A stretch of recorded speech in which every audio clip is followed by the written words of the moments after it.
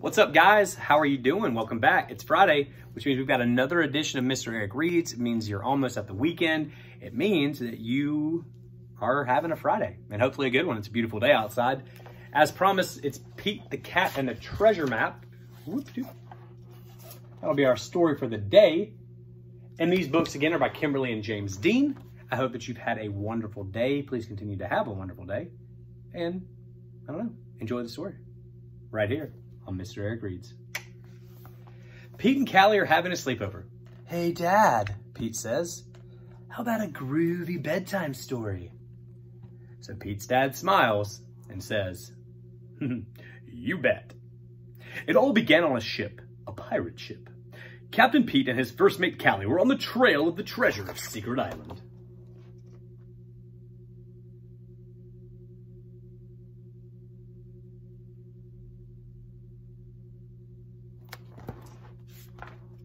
Captain Pete steered the ship through the big waves, and the wind was pushing at his sails.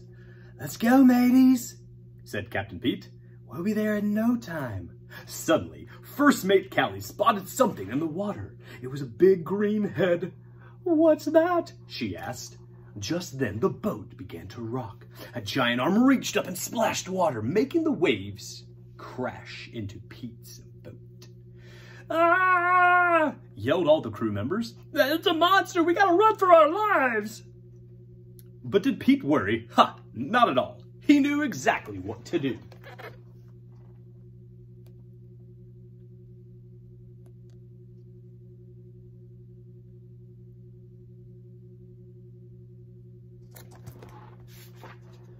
Captain Pete raced below decks. When he came back, he was holding his guitar. "That monster isn't trying to hurt us," he said. "He's rocking a cool beat, actually." So Captain Pete began to rock out with his guitar.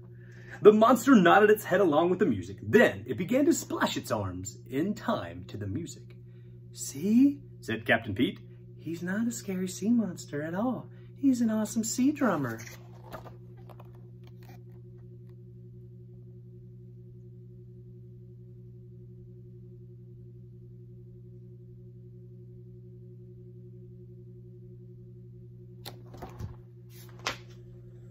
"Oh no!" First mate Callie shouted as it started to rain. "Look! Lightning! There must be a storm coming!" "Batten down the hatches!" Captain Pete shouted. "Everyone get ready! This looks like it's gonna be a big one!" The boat began to rock back and forth. The wind picked up. The waves grew taller and taller. Soon, Captain Pete's boat was on top of the waves. "Whoa," said Captain Pete as the wave almost knocked over the boat. "This is not a groovy storm," Captain Pete said.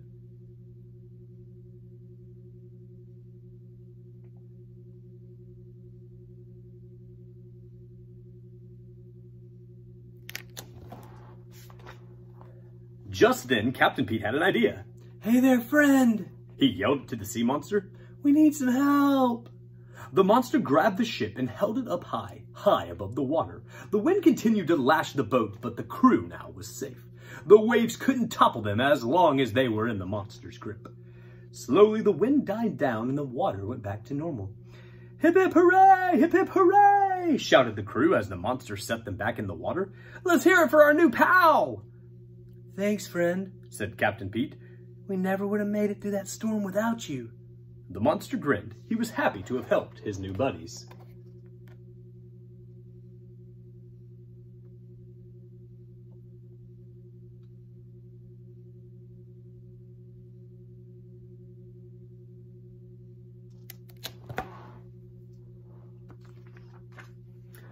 Suddenly, first mate Callie, of course, spotted something in the distance. It was Secret Island. "Land ho!" she shouted. The pirates rushed to look over the side of the boat. All of that wind had moved them to exactly where they wanted to be.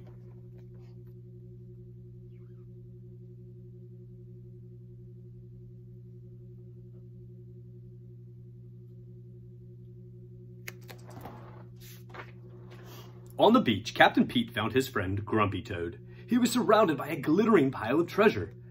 "Ahoy, mateys," called Grumpy Toad. I see you found my treasure map. I wanted to keep all this treasure for myself, but it's just no fun if there's no one around to share it. Come join me. There's plenty to go around. The crew jumped up off the boat and ran to the land. Thanks, Grumpy Toad, they all shouted. But Captain Pete wasn't happy. He was glad to have found the treasure, but something was missing. This was a celebration, and that meant music.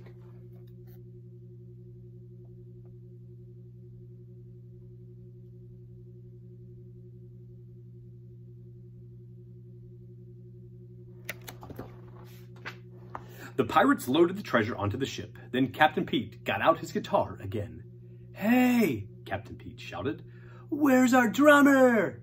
Just then, the sea monster popped his head out of the water and began splashing a beat. Rock on, said Captain Pete, matching the monster's pace. What a cool song. The crew all agreed, and soon they were all dancing to the music.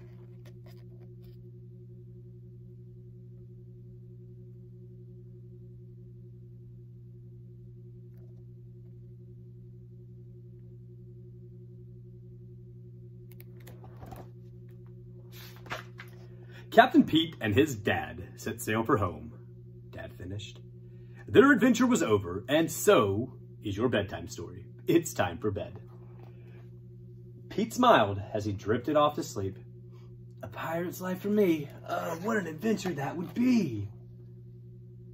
The end. That was Pete the Cat and the Treasure Map here on Mr. Eric Reads. Tomorrow, for our Saturday story, we're going to find out a little bit more about Pete the Cat and a tip-top treehouse. So, hope you guys enjoyed that story. Please enjoy the rest of your Friday. Please continue to stay safe, wash your hands, and continue to practice kindness in everything you do. Hope to see you guys around soon. Take care.